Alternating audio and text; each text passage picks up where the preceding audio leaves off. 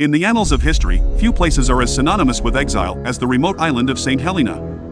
Nestled in the South Atlantic Ocean, this volcanic island, just 47 square miles in size, gained notoriety as the final home of one of history's most famous exiles, Napoleon Bonaparte. Saint Helena's story as a place of exile began in the early 19th century when the British government decided to banish Napoleon to a place of isolation.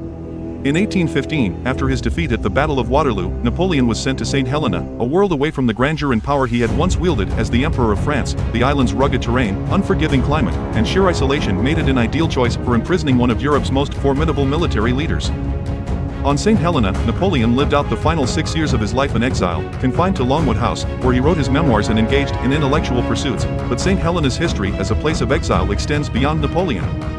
It was also used by the British to exile Zulu King Dinuzulu kaCetshwayo and over 5,000 Boer prisoners during the Second Anglo-Boer War.